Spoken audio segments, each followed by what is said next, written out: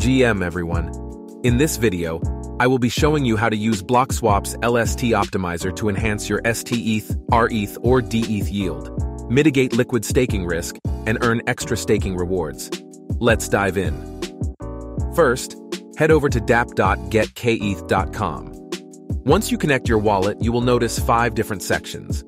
The top 2 sections are where you can monitor your investments and claim BSN staking rewards. We will take a closer look at that in a moment. At the bottom, you will notice 3 separate vaults.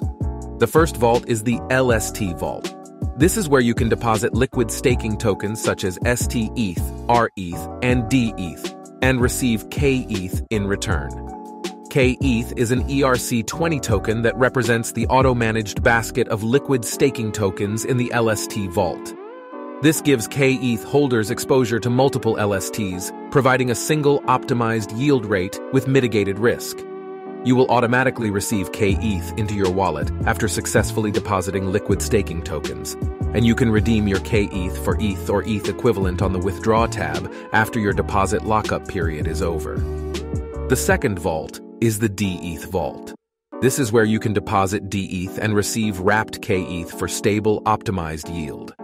Since DETH tokens can be tied to specific validators, their yield rates can vary. The DETH vault smooths out the varying yield rates of the DETH in the vault, providing wrapped KETH holders with a predictable yield. And just like with KETH, you can redeem your wrapped KETH for ETH or ETH equivalent on the Withdraw tab after your deposit lockup time is over. The third vault is the KETH vault. This is where you can stake your KETH and earn BSN rewards, providing you with a bonus revenue stream on top of your KETH yield. Once you accrue BSN rewards, you will be able to claim them from the top right section of the homepage. On the left side, you are able to monitor your total deposit amount, the amount of LSTs you have staked as KETH, and the amount of DETH you have deposited in the DETH vault. If you need additional guidance, you can access the user guides at the top of the page and the docs by clicking on the More tab. Additionally, you can always ask our team and community any questions you have in our Discord server. Join at the link in the description below. Thanks for watching and happy staking.